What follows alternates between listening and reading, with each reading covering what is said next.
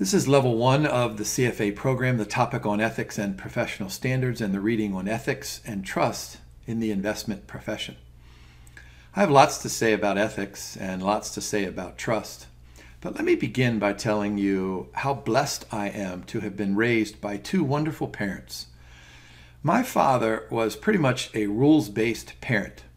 He taught me that there was a correct procedure and a correct way to, are you ready for this?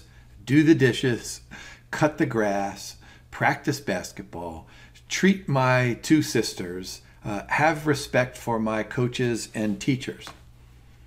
My mother, on the other hand, was pretty much a principles-based parent, and she would offer me the following advice. She would say, you know, Jimmy, I caution you, before you are judgmental about your friend's behavior, to think about how they feel. Go ahead and walk some time in their shoes. And so I was raised in this combination of a principles-based and a rules-based parenting model.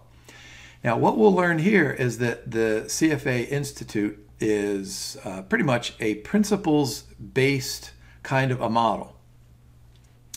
Now, the trust element here in the title of this chapter, I want to go ahead and share with you, and maybe you learned a little bit about this, although you're probably not as old as I am. Back in the 80s, I learned a little bit about trust from President Ronald Reagan when he had that famous quote, "Trust but verify," when he was dealing with Russia. I say that to my children all the time, trust but verify. They have no idea what I'm talking about. Anyway, look at these learning outcome statements, and I'm sure hoping that you had wonderful parents like I did. And essentially, these LOSs are saying to us as good financial analysts that, you know what, your behavior is reflective not only upon yourself, but your colleagues and then externally. Remember in one of those recent recordings, we used the word landscape. I think it was in that FinTech reading. And that's what we're doing here. We're once again scanning the environment, scanning the landscape, and remembering that we're just a small part of this entire landscape. And so we owe it to the CFA Institute to be responsible to ourselves and, of course, our family and our parents, but also to our colleagues and our clients and to everybody out there that the roots of our profession grows toward. So I'm not sure any one of these LOSs is more important than the other one. You know, when I get to a group of these, I always go back to what I learned in the very beginning of my exposure to the program, in that the CFA Institute pretty much has said, look, if there's an LOS, then that LOS can show up on the exam. These are kind of general LOSs here, and I think we'll kind of cover those in a general sense in this reading. Now remember, this reading is one of a handful of readings on ethics and the code, and so we'll get into super details in future recordings, but not so much today. Explain ethics. Boy, I think I just did that with my example of my mom and dad. And by the way, you know, my mom and dad have been gone for a while, and once you guys earn the right to use the CFA designation, the CFA Institute is not going to go away like my parents do, but their influence is supposed to impact us on a daily basis. I mean, I think of my parents, of course, every day. And so I think of them. Let me read some of these bolded words to you. Ethics, a set of moral principles, rules of conduct, guidance, a belief that guides the actions. And so this is really kind of an inward way of thinking. You know, what do I want to be as a good financial analyst? And then, of course, we've got to go and look externally. So we need to maintain the public's trust in financial markets. And so it's about this time in our conversation where you can go ahead and scratch your head and say, well, Jim, I can think of hundreds, I don't know if there are thousands out there, but surely hundreds of examples where investment professionals have failed in the delivery of maintaining that public trust. However, I'll go back to the old comment that I learned in grade school. One bad apple doesn't spoil the whole bunch. Wasn't that an Osmond song? There's your homework assignment. Go listen to Donny Osmond sing that song from 1970 something. Look down at the very bottom. Code of ethics is a written set of principles. All right, this is what I was talking about with my dad. And what these principles do is serve as a foundation for a system of belief or behavior. All right, so it's one thing to have this belief, right? I want to be an ethical financial analyst. But then we need to make sure that our behavior reflects our beliefs. So notice that very last one down there serves as a general guide of how community members should act. So once again, there's that principles-based kind of an idea. Now, standards of conduct are explicit standards or rules that give specific behaviors required of community members. All right, so it serves as a benchmark explaining the code of ethics. Members agree, usually in writing, and every year when I renew my membership, and you guys will do this after you pass level 1, right? You'll have to go in and answer a series of questions. 6 documented principles, and we'll go ahead and look at those in super detail in future slide decks. Not too much today. All right, so here we go. Here are these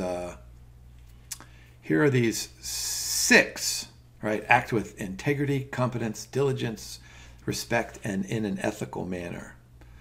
Boy, these are really, really super questions. So you can imagine a question stem where there's an individual who fails to act in any of these types of behavior. I tell my children this all the time. You either have integrity or you don't. You either show integrity in small examples, which will lead you to show integrity in large examples. I always think of a lack of integrity as someone who sneaks around. You know, how many times did I sneak into the cookie jar when it was before dinner? And then my mother was super smart, and she would say something like, you know what, I counted those chocolate chip cookies, and there were 9 of them, and now there's only 4 in there. And I would have to say, you know what, Mom? I didn't have integrity when I decided to eat those cookies. Competence, boy, this is probably what we spend most of our time looking at here in level 1, and we'll do this, of course, in level 2 and level 3. Competence, being able to address a problem, being able to quantify all of the inputs and outputs of that problem, and then to manage that problem. So competence, that's super important. Diligence, we all have that capacity, right? Diligence just means to put on our work gloves, get out the shovel, and dig. And we dig and dig and dig. Diligence means hard work. Respect is super important. Not only self-respect, not just self-respect inside of our office space, or now we're doing Zoom space, but respect between and among all of our colleagues, and between and among and interdependent with all of the markets that are out there. So look at all these stakeholders, and I can't imagine the Institute wouldn't throw an exam question at you that relates to public clients, prospective clients, employers, employees, colleagues, and other participants in the global capital markets. This is what I was talking about earlier about scanning the environment. What was that word we used? Landscaping. This second one here, this is what my mother was trying to teach me, before you're judgmental, walk a mile in somebody else's shoes. So yes, of course, let's go ahead and make certain that we place the interests of our clients and the interests of the investment profession above our own personal interests. Now look, there's a huge temptation out there because these capital markets and their interaction with all of the financial analysts generally produces lots of compensation out there. And so there's this temptation to search for that compensation, but the CFA Institute wants us to put that over here and say something like, look, if you act with integrity and competence and all those things, and you place your client and the profession's interest above your own personal interest, then of course that compensation is going to follow. It's almost like a sidebar. Shouldn't be your focus, although it's tough. It's tough not to focus on that, but that will be kind of a side effect.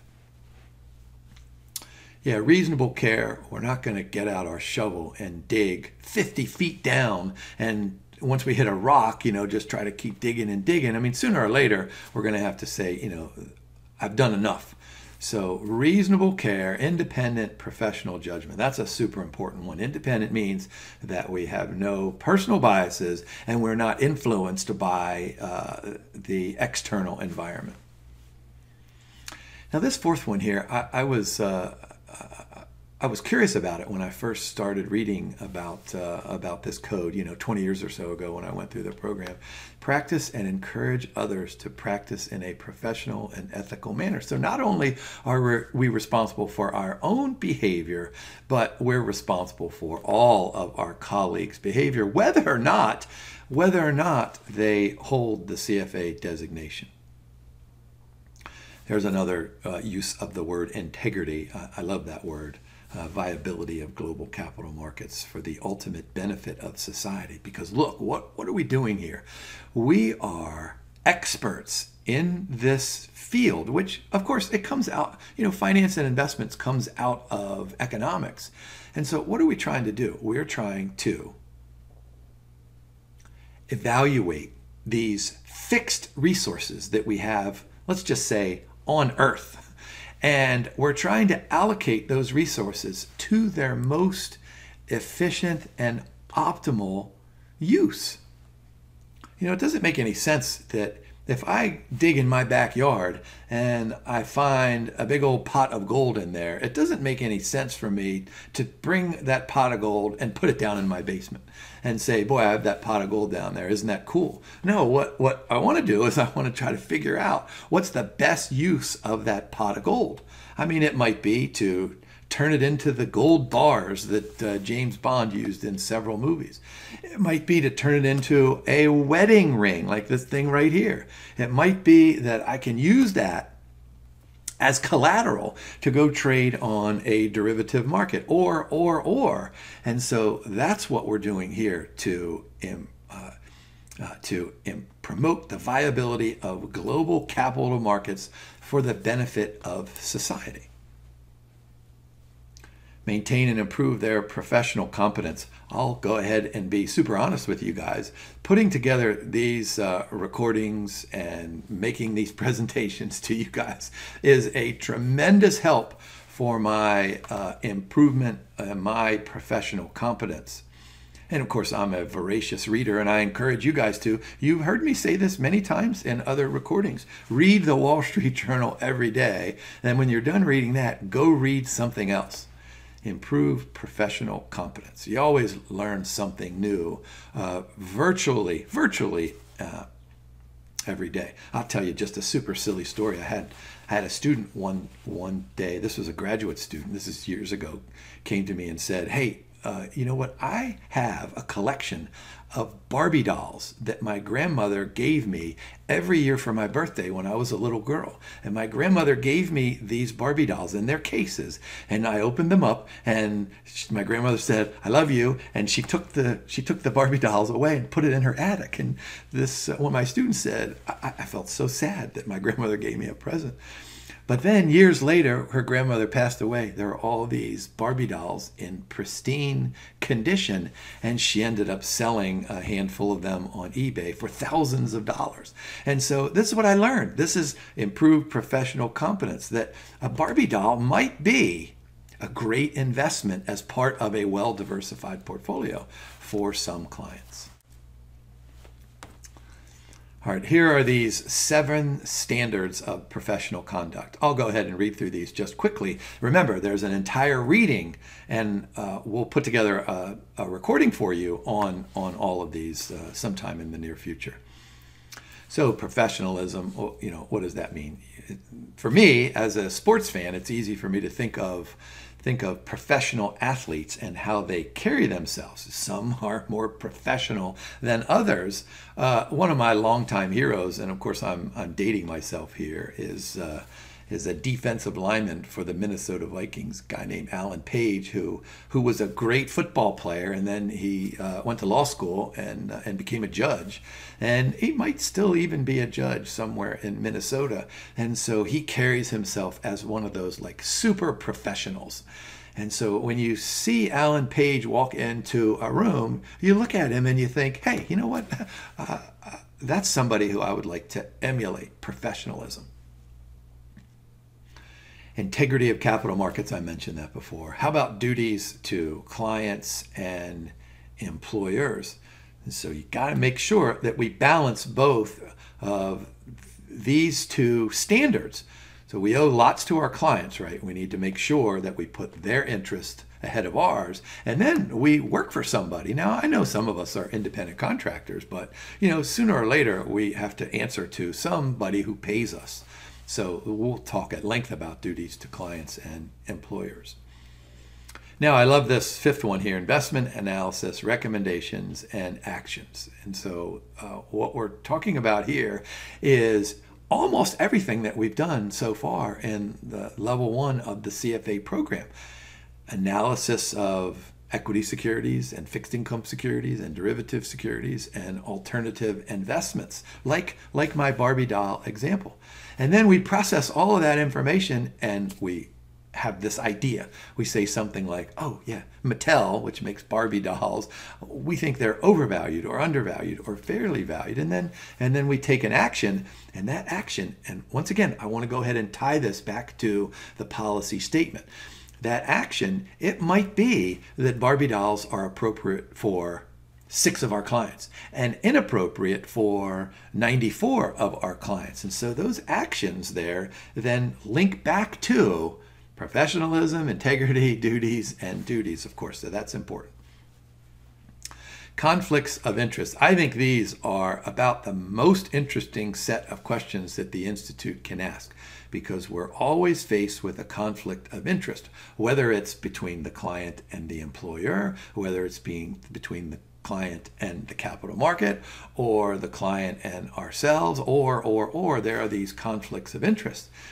And these are interesting from a question writing standpoint because they go back to the way my mother would have raised me, principles based, rather than the way my father raised me, as in rules based, because boy, these are general ideas and it's difficult to have a set of rules that will capture every instance and every scenario that we might come up against.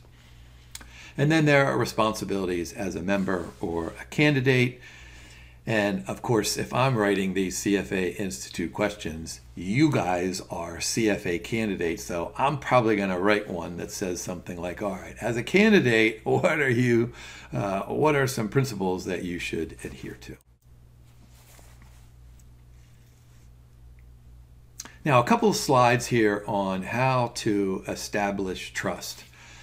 All right, so what are some bolded words up there? Specialized knowledge. Oh man, now you may think that specialized knowledge, that doesn't sound like anything that we've been doing in level 1, because level 1 goes like this, right? There's tremendous breadth. And the Institute wants us to know about quantitative methods. They want us to know about micro and macroeconomics. They want us to know about asset allocation and equities and fixed income and right. So that's there. And then we have to go like this for all of that depth. But I promise you, and I'm guessing that most of you know the answer to this one here, is that once you move forward in your career, you'll go ahead and forget about a whole bunch of those things. And maybe not forget is the right way to characterize it, but they'll become less and less important in your daily professional life. Emphasis on continuing education, we talked about that, and focusing on the needs of the client. That's super important as we move through these readings. All right, so how professions establish trust. All right, so a service to society. And this goes back to what I was saying earlier about finding these fixed resources right? These scarce resources and moving them to their most efficient output. And we're going to do that by behaving in a certain way. Of course, what was that earlier slide? We're going to use some ethical standards. Maybe we'll throw some morality in there. Maybe we'll throw, some other kinds of thought processes into our beliefs and our behavior. Normalize practitioner behavior. Boy, look at that last part there. Hence, gaining support from regulatory bodies and governments. Oh boy, this sounds really cool. So what are we doing? We're this group of people here, and what we're doing is we're acting in the best way that we can, right? We're not the one bad apple that I talked about earlier. We're the shining, bright red Honeycrisp apples that when you bite into it, there's so much juice. It's almost like eating a steak. And so government bodies and regulatory agencies out there, they look at us as a profession and they say, boy, I want to be a part of that Honeycrisp apple. Client focus, we said this here, best interest of the client. What does that mean? Reasonable care, reasonable skill, reasonable diligence. Professions have a high entry standard. So this is important. What's the entry standard for being able to use the CFA designation? Well, you have to pass 3 tests and you have to have some experience.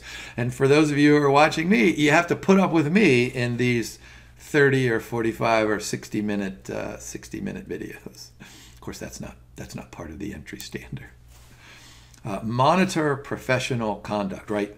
Of course, the CFA Institute can say something like, here are these sets of principles, and we encourage you to behave in this way. And if you violate any of those principles, well, then nothing will happen. Of course, there has to be consequences there. And so that's the held accountable that's in bolded there. Respect for each other. Yes, go back to what my mother used to teach me. All right, this code of ethics communicates shared principles and expected behavior. And so I'm guessing that as you're looking through this reading and then the following and subsequent readings on ethics and the code, you're probably saying something like, you know what, this makes sense. And if I want to be a part of this community, then I'm going to have to adopt these principles, and this is going to be my behavior. Now, I'm guessing for most of us, it's not like we're going to have to change from a bad apple in the bottom of the barrel to a nice, shiny, red Honeycrisp apple. But what the CFA Institute wants us to be aware of is let's fine-tune all of what we've learned from our parents and our siblings and our fellow students when we were in grade school and in high school and in college. And, we learn a lot from all of the people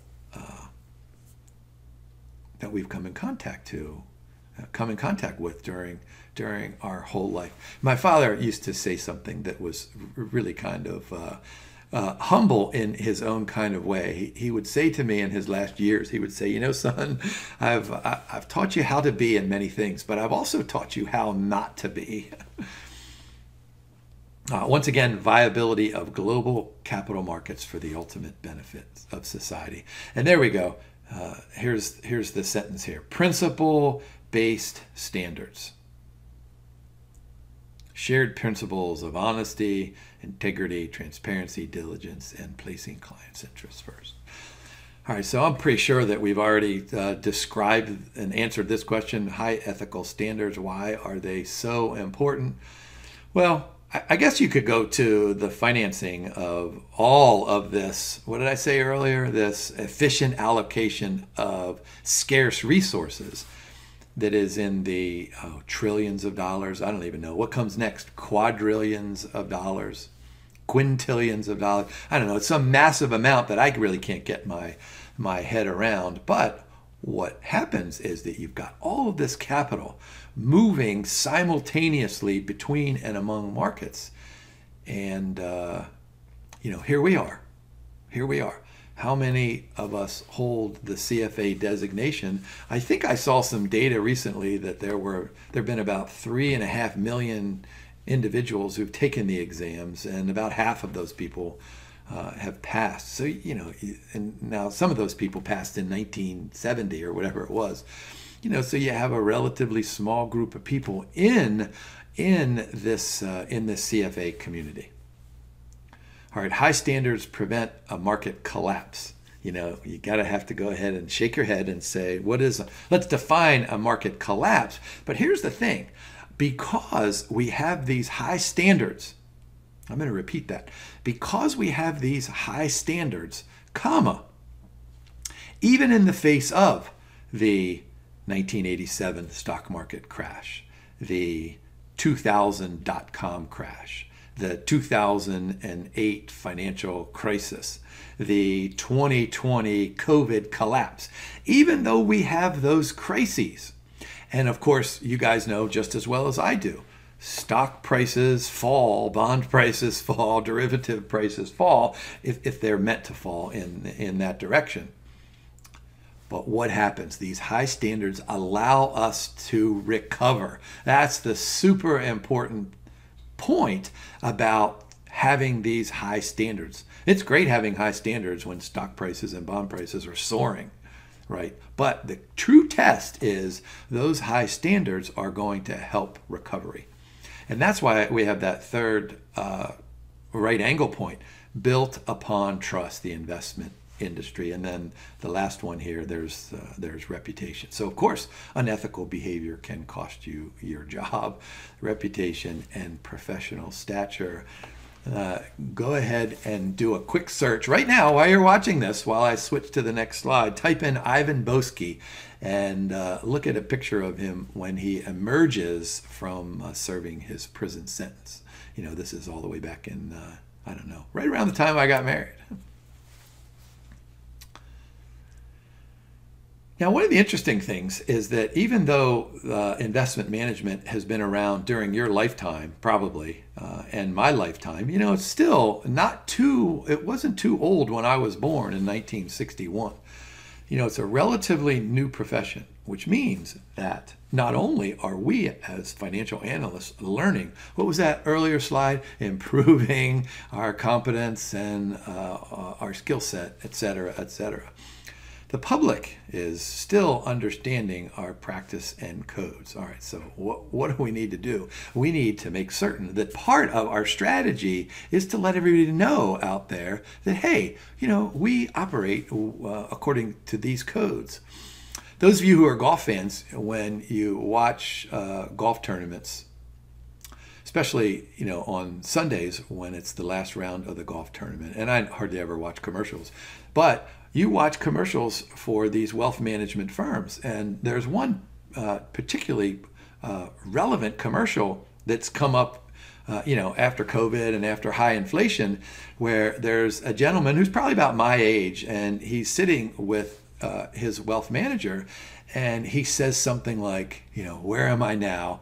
What is COVID? What is inflation? What has that done to my plans for retirement? And the wealth manager looks across the table and she says to him, well, wait a minute, look, we've talked about this for the last decade. We knew that something like this could happen. We have a plan in place, and here's what we're going to do. And she says something like, we're about 4 or 6 months behind where we wanted to be, a couple of years ago. So we're going to have to make these adjustments. And so I'm thinking to myself, boy, this is really a cool commercial, because what it does is it illustrates all the stuff that we're talking about here.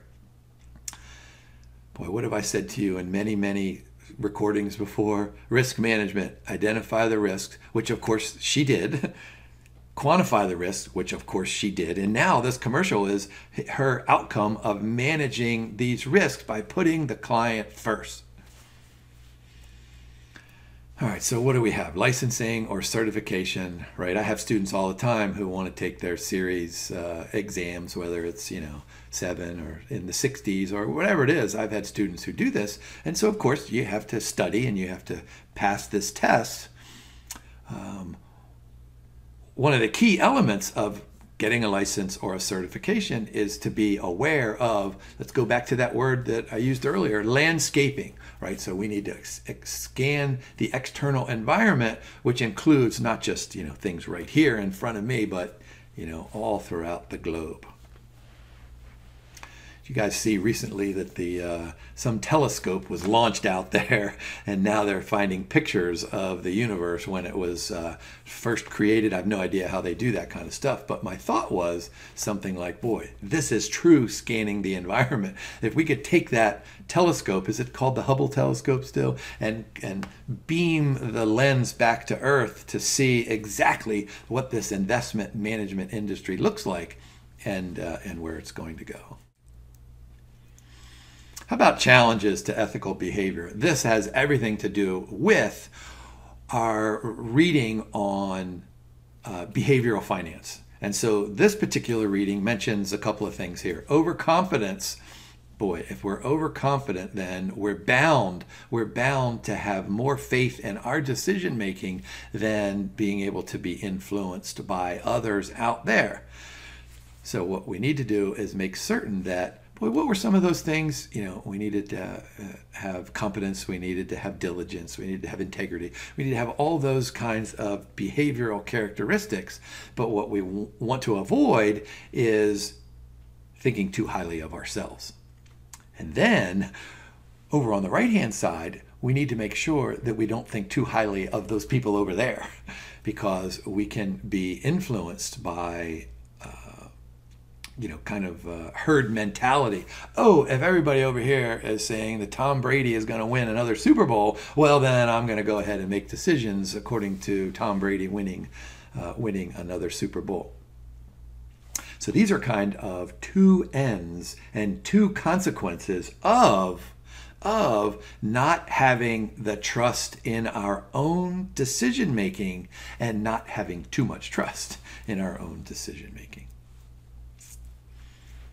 Yeah, this is a really cool and simple illustration. There's legal stuff over here, there's ethical stuff over here. Sometimes they meet, sometimes they don't. And so we can go back to that